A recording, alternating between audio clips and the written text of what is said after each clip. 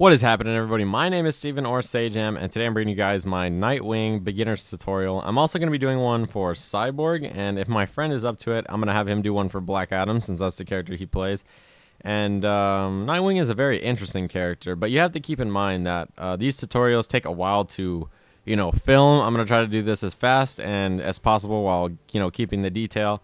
And take a while to render. They take a while to upload. So keep in mind that it may be a little while before you see Cyborgs. It might take another day before it comes out, even if I filmed it right now, because it just takes hours to do this kind of stuff. So I apologize if it takes a little while. But yeah, I'm going to be doing both of them pretty soon, so you guys can look forward to those two. But for today, we're focusing on Nightwing. So Nightwing is actually a very unique character in the sense that he has a very unique trait, and his rushdown game is really, really good. His mix-ups and pressure game is incredibly nice. And let me just turn on auto block and give me some meter. Okay, so those two are very nice for Nightwing, and I'd like to keep in mind that if you look at the motions, I do have the Street Fighter motions on.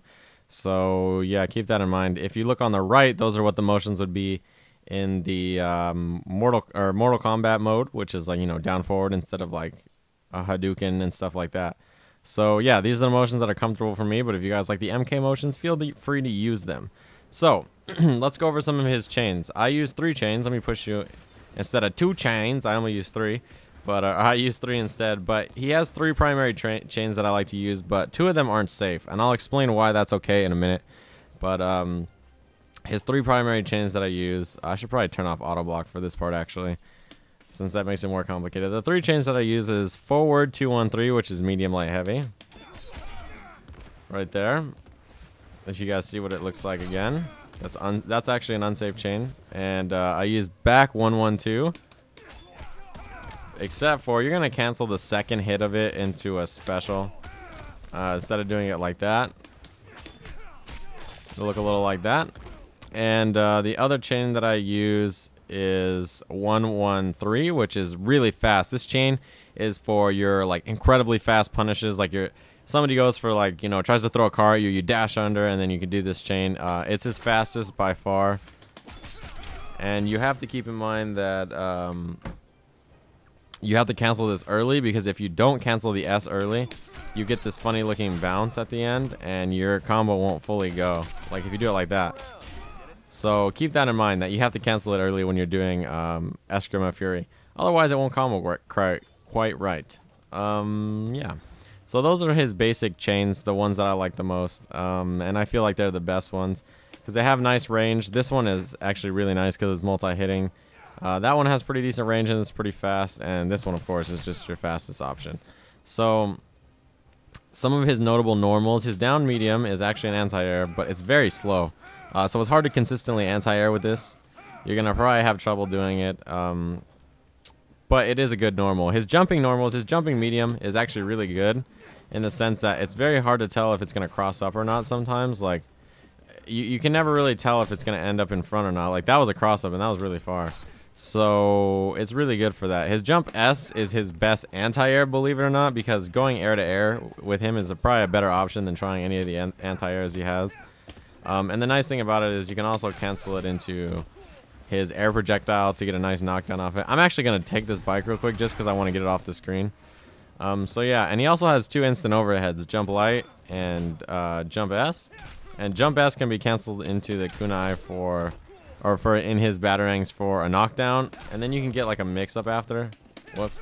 You get like a mix-up after, like dash forward flip kick, which is a cross-up right there. So, it's just another option for you guys. I covered these instant overheads in another video. They do work when he's crouching, by the way, so that's what makes him good. Yeah, so those are just some of his more notable normals. The best normal he probably has, just single normal, is back medium. As you can see there, it has really good range, and it's an overhead. And it's really fast. It's very good for punishing stuff. You can also get a full combo off of it. And it's really nice. So that wasn't max damage off of it, but it's a decent option. So those are, his primary normals, his probably best normals. One of the things about his normals is they all do have pretty good range, and they're very fast. His normals are really, really fast. So keep that in mind, that Nightwing's normals are very fast, and they're really nice because of that.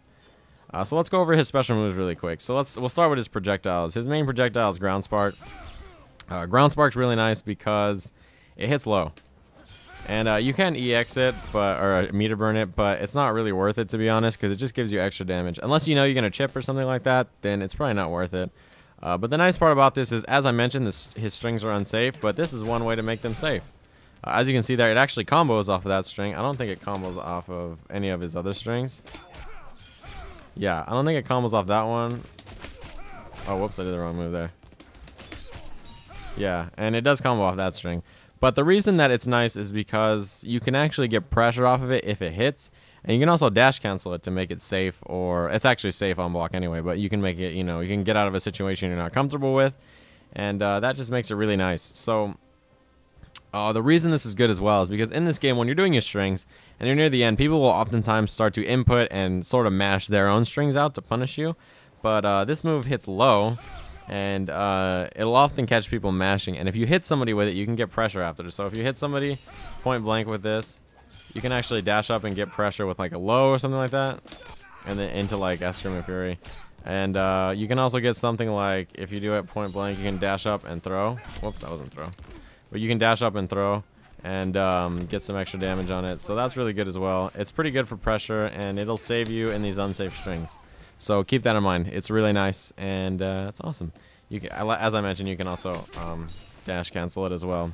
So when you're zoning, like I mentioned, his jump S is his best air-to-air, or his anti-air. So you can do stuff like, you can shoot 2 of these and then dash forward S to catch people who jump and stuff like that. So it's just a good option for, you know, zoning, and it's very tricky. His other projectile in the air is his little batarangs that he throws, these little knives. And these are actually really good. The reason I like this move so much is because, and I even spend meter on it often, is because it knocks down if you spend the meter. And it covers an area that a lot of people have trouble with. A lot of people have forward projectiles that go like right here at jab level. And his ground spark will duck those projectiles. But this move is completely out of the way of most of them. And if you spend the meter, then you get that knockdown, and then you can get pressure after. So that's really good. It's a lot of times when you're full screen and you do that, you get free pressure. And it's nice because when he gets in, he's in there, and he does really, really well. So that's one of Nightwing's biggest strengths, is that he has a way to get in off of an air projectile, and it's really nice for him because not a lot of characters have options to deal with that. A lot of characters will just struggle to deal with kunai or the shurikens in the air in general. So that's a really good move, and it's one of the moves that I spend meter on. The other move that I spend meter on in this mode is, well, there's actually 2, but his Eskrima Fury, because you get this nice little combo after. Unless you drop it, but it's his main way to get extra damage, because off of this you don't get as much damage if you don't spend the meter, but if you do spend the meter, you get extra damage off of your things. You can easily get over 40% off of a basic combo with that, so it's really good for him, and you get the nice pressure after, so that's really nice as well. You know, you can abuse your back 2 and your flip kick as well. Flip kick is another move that you might want to meter burn, simply for the fact that if you do, you can get a combo after it. And it's also a cross-up a lot of times. It's a cross-up overhead. So it's just a really good move. It's really, really good. So keep that in mind. You can do that at the end of strings as well. So that's really good. So those are his main special moves. I guess because I did talk about flip kick in this mode. Actually, he has one more. This. But it's sort of booty. Like, it's an anti-air, but it's so slow. So it's not really something you're going to do consistently. It's more of something that if you know a big character is jumping in at you, then you're sort of in trouble. You can do it. But I guess it's better to talk about staff mode now and some of the options you have in there. So let's go over some of the, you know, special moves in staff mode really quick. Staff mode is actually really good because the projectile is very fast. And it doesn't have to travel like his ground spark. And when you spend meter on it, it's actually really good because you can, you know, like combo off of it, and you can get a nice confirm. And it just does really good damage. Even if you're very far away, like even if you're like full screen, you can get something off of it. You can see his backdash is really slow, but you can do Flying Grayson. And that's another one of his special moves, so that's really nice for him. As you saw there, Flying Grayson is this move right here. It's really good against big characters and anybody who has a floaty jump because it bodies them free. Like the hitbox on it's really nice. It's very fast and it blows up jumps, and it's a high. So keep that in mind. It's a really, really good move. So abuse it. And when you do a staff switch with Nightwing, you can cancel into a special move, as you saw there. So you want to cancel into flip kick and go back, or flying Grayson. Whoops, I didn't get it there, but flying Grayson or something like that. It's a really good option. So keep that in mind as well. Stance canceling and then into a normal is really smart. You can actually combo into it as well. So, but that's something a little bit more advanced. And you guys might not know how to use the staff that well yet, so we don't want to cover that too fast. Another move he has is his staff spin, which looks like that. The staff spin is really nice because it's sort of a reversal as well, just like the flip kick. The flip kick is his other reversal in this mode. It's probably the only thing he has to reversal with. When people get on you, a lot of times you're going to be spinning bar to get them off you, because if you guys didn't know, when you're blocking and you hit the meter burn button, it'll push block them away from you, sort of like Marvel, but you do have to spin a bar, which is good on Nightwing since he does have a little bit of trouble when people rush him down. He has trouble keeping people off of him. It's better when he's rushing them down than when them are rushing him down. He like sort of struggles with that. But yeah, his staff spin move is actually very good. You can meter burn it for extra damage, although it's probably not worth it most of the time unless you're going to kill. And I think that's about it for staff mode, right? Yeah, I think I pretty much covered his specials in staff mode. His normals in staff mode are incredibly good. They have really good range. His jump, as you see here, is a nice little hop now, instead of that floaty jump he had before that looks like that. That's really good. And he has this now. He has this nice little floaty KOF style hop, and it's pretty good. And it's really good because people have trouble anti-airing this low. In this game, their anti-airs are often sort of higher and used for floatier jumps like Sinestros and Aquamans. But, you know, this little hop is very hard to react to and anti-air. You're gonna have trouble finding someone who can anti-air consistently, unless they get like a lucky guess or something like that. And also the normals have very far range. Right there, that mid to high string. It only works on standing opponents actually, so it's not that useful. But you can use the high like this to anti-air as well, up like sort of up close to this distance if they jump, and you don't want to fly in Grayson, you can do that. He also has his high to low, or mid to low, I mean, which is good for combos, and you can cancel it into ground spark and, you know, get a nicer combo off of it. You can actually get a much nicer combo than that, but we don't need to do that. And it's just a nice string. You can actually end combos with it like that too. So he also has a very good S, or medium, I mean. His medium is very nice in the sense that it's an overhead, you can combo off of it, and it's just really good. You can get pretty nice damage off of it, and it's got this nice range on it, and he moves forward when he does it. So it's really good. He also has S, which and back S, which I don't want to hit him because it'll knock him out, but as you can see there, it actually has pretty good range. And it's not a bad move. You can meter burn it as well. So it's a pretty good move, and his staff mode has quite the range on its normals. Quite the range indeed. So if you guys are fighting a bigger character, keep that in mind. Flying Grayson will own them for free in staff mode. And a lot of staff modes options are very good. So it's a good mode. You just do have to experiment with it up close. You can feel a little weak, but he's got a very fast light, and his S is actually pretty nice as well. It's got good range, if you see right there.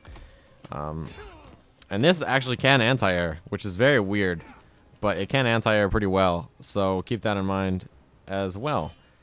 So staff mode is really good. As you saw, the normals have long range, and you can do pretty good damage in it, and it's very good against big characters. If you ever fight Solomon Grundy, flying Grayson that boy back to the grave, because it's really, really good on him. And I think that's about it for staff mode. I don't think there's anything else major that we need to cover, besides the fact that staff spin is a reversal, like I mentioned, and so is flip kick. But yeah, those are the main ways of playing Nightwing. Oh, actually, I should mention his super. His super is very easy to combo into, but the problem with Nightwing is that spinning bar on him is significantly better than his super. You can anti-air with his super, which, you know, that's one of his anti-airs, but spinning bar on Nightwing is like almost significantly better all the time, because you need bar to push people off you when they get too aggressive. You're going to need bar for his kunai. You're going to need bar for ground spark in staff mode and stuff like that. So spinning bar on his super is usually not worth it unless, you know, you need it to anti-air or something like that, or in certain matchups. So besides that, this is a basic beginner's tutorial for Nightwing, and I really don't want to make this too long, even though we're already at like almost a 15-minute mark.